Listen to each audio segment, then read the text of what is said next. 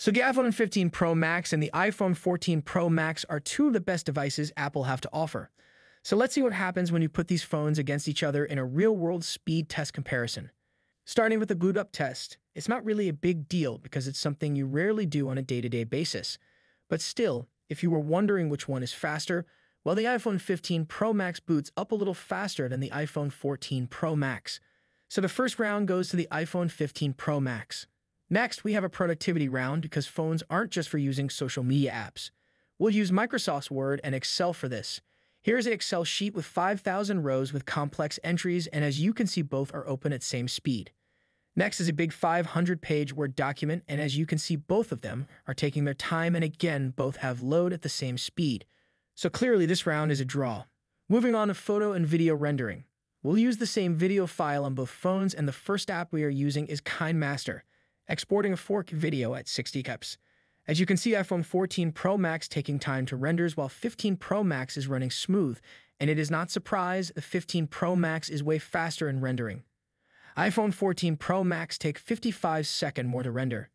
Then we tried a different app called Filmora, and same result, the 15 Pro Max is again the winner in here, when the export quality was even set to 720p, so this round's also won by 15 Pro Max.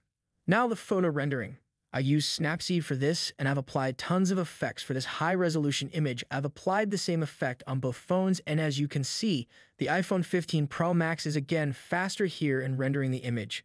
So the photo and video rendering round also goes to the 15 Pro Max. Now let's see app opening time.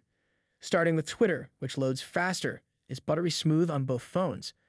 YouTube load faster in 14 Pro Max, which is a surprise as 15 Pro Max has faster chip, while TikTok load faster in 15 Pro Max. For Instagram, it's open quicker on 15 Pro Max. eBay is also faster on iPhone 15 Pro Max. For Quora, it's the same story. iPhone 15 Pro Max is faster than the 14 Pro Max.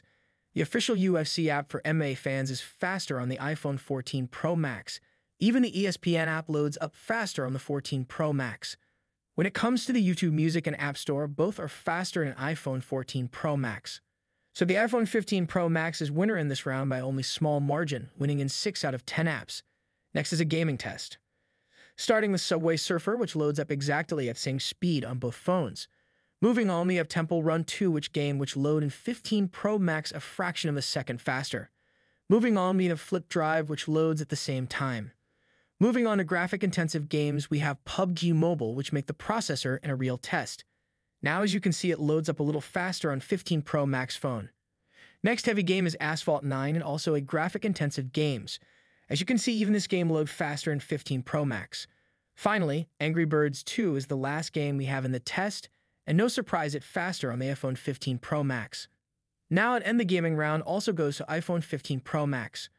Finally, we have the RAM management test. The iPhone 15 Pro Max has 8GB RAM, while it's 6GB on the iPhone 14 Pro Max, but both of them have managed to keep all the apps open. So who's the champ of this showdown?